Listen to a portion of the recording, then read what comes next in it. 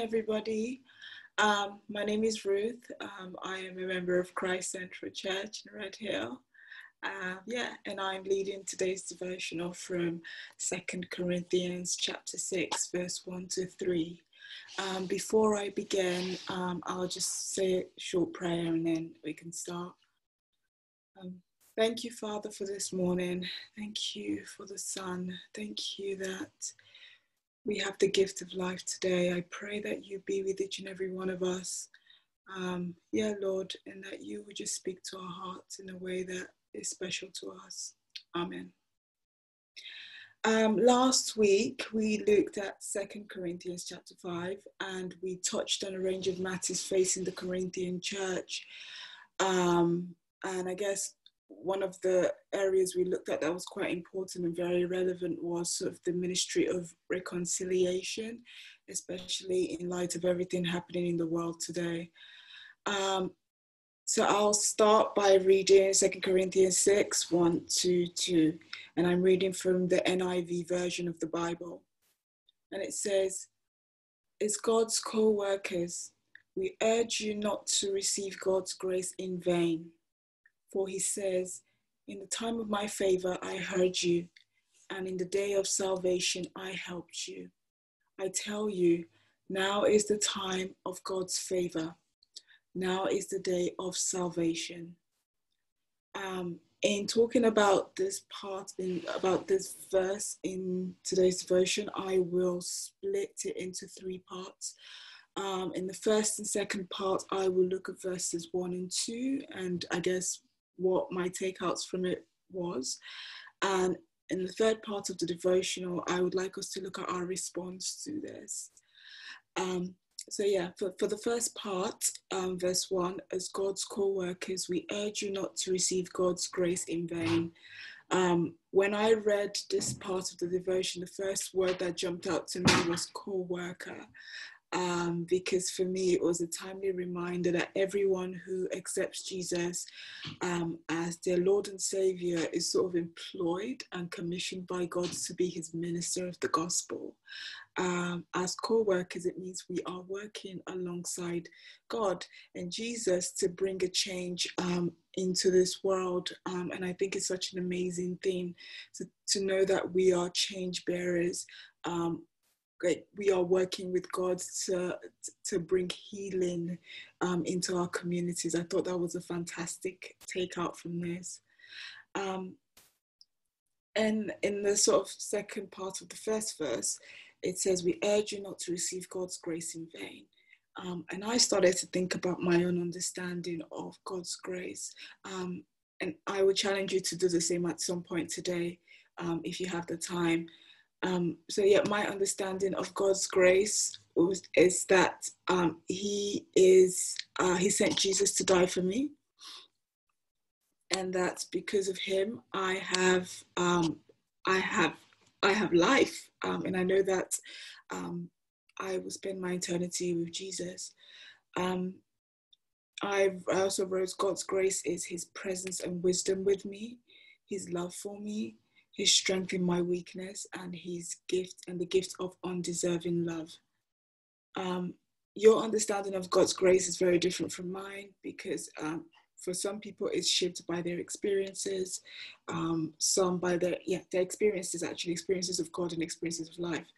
But one thing that is important to note is that every single one of us enjoys the grace of God, and we have a duty not to neglect it.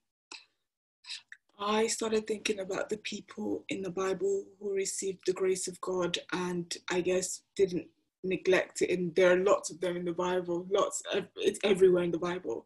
But a story that jumped out to me or instantly came to my mind was the story of the Ethiopian eunuch and Philip, which can be found in the book of Acts chapter 8, verse 26 to 40. And in summary, there was an Ethiopian eunuch. He served one of the court officials, one of the queen of the Ethiopians. I can't even speak. But he had come to Jerusalem to worship, and upon returning back to Ethiopia, he was seated in his chariot and was reading the book about the prophet Isaiah. And an angel of God said to Philip to go to him, to rise up and go to a road that goes to Jerusalem to Gaza. And when he did, he saw the Ethiopian eunuch was on his way in his chariot. And the Spirit of God told Philip to go over and join the chariot. In obedience, he ran and he joined it. And he heard the eunuch reading about Isaiah the prophet. And he asked him, "Do you understand what you are reading?" And he said, "Well, how can I unless someone guides me?" Long story short, Philip tells him about the good news of Jesus. And as they were going, they came across a road that there was a river to the side. And the eunuch said, "See, there's some water. What's preventing me from being baptized?" And he commanded his chariot to stop. And Philip got down and baptized him. And as soon as he came out of the water, the Spirit of God carried Philip away. And the eunuch saw him no more and went on his way rejoicing. Now, why this story stood out to me in the terms that he didn't take the grace of God in vain or didn't utilize it in vain was that history tells us, or history speaks of the Ethiopian eunuch as potentially being one of the people who took the gospel to the part of the world where he was, which was, I guess, an example of someone receiving the grace of God and not using it in vain and spreading the gospel to the ends of the earth. And dare I say that the same applies to us today. And we are not to lose this grace that's been given to us, because it's very easy for us to keep it to ourselves. But we are not called to keep it to ourselves. We're called to share it to everyone. For the second part, it says, "In the time of favor I heard you, and in the day of salvation I helped you. I tell you, now is the time of God's favor. Now is the day of salvation." As I said before, God's promise of salvation was fulfilled with Jesus. It is his favor, which I define as undeserving grace, that gives us this gift. Salvation remains the same today, and the grace of God is here for us. Just as God causes the rain and sun to fall on all people, both good and bad, his grace is available to all, every single person. And we have a duty as his co-workers to share that favor and grace with others. And that really sums up what I got from the two verses when I read it. And that's that part of the devotion that has come to a close. I would now like us to sort of go into the third part, which is our response and our response to the grace of God. And I was thinking maybe we could just start by closing our eyes and just in our hearts, wherever we are, just thanking God for this morning, thanking God for the grace for his grace, for the grace of life as well. So if we could just do that for a few minutes, just where you are in your heart, just whisper some thanks to him.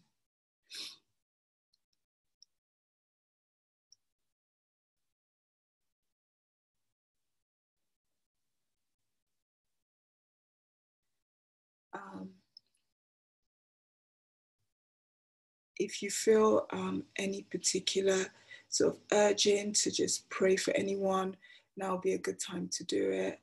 But yeah, it'll be good just to bring your day as well to God and just ask him to give you his grace for today and for everything that today holds. And to remind you that you are also his co-worker.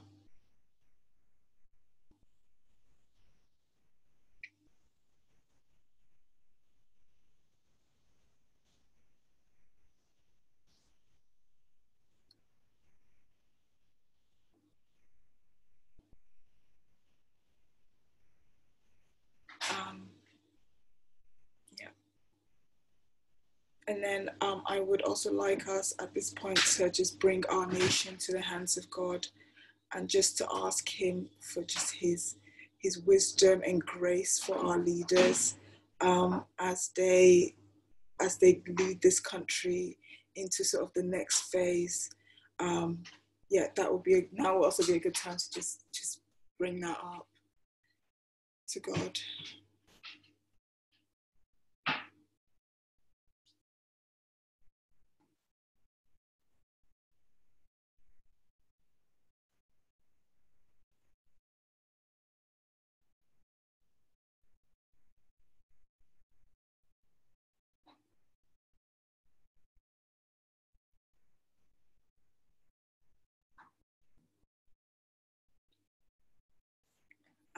Julian, I was wondering if you could please unmute everyone. So if anyone wants to pray out loud now, they can do that.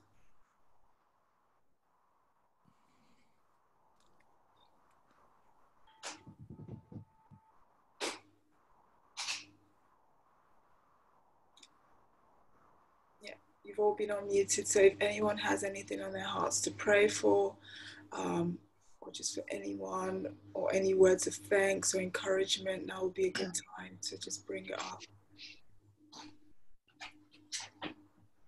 I'll start by praying. Thank you, Father, for this morning. Father, I'm just reminded about how good you are. I'm reminded about your kindness and your provision and your love for us. Father, I pray that we will not take your grace for granted. I pray for grace for others as well. I pray that you just use us. Even when we don't feel like it, you continue to use us.